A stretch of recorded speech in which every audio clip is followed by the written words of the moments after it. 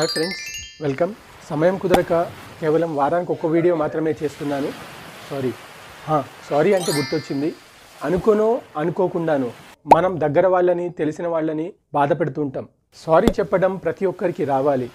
అలాగని ప్రతిసారి మనం చేసిన తప్పిదానికి, పొరపాట్లకి సారీ అని చెప్పడమే కాకుండా ఎన్ని రకాలుగా అన్ని సిచ్యువేషన్స్కి సూటబుల్ అయ్యే సారీను ఎలా చెప్పాలో ఈ వీడియోలో తెలుసుకుందాం. అంతేకాకుండా సారీ చెప్పినప్పుడు సారీకి బదులుగా రిప్లై ఏమి ఇవ్వాలో కూడా ఈ వీడియోలో తెలుసుకుందాం.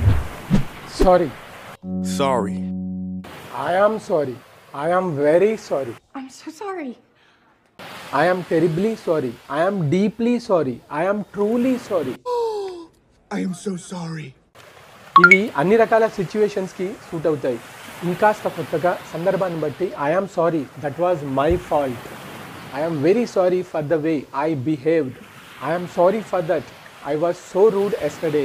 I am sorry for that I was so rude yesterday. బాగా దగ్గరైన వాళ్ళు ఇంకా మనల్ని క్షమించకపోతే, dear, accept my sincere apology for this error.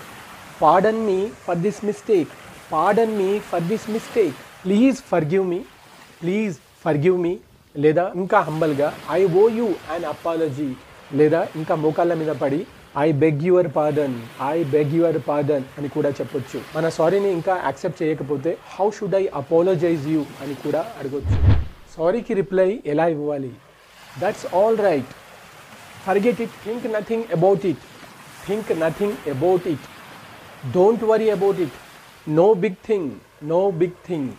It's not your fault. Please don't blame yourself. లేదా I accept your apology.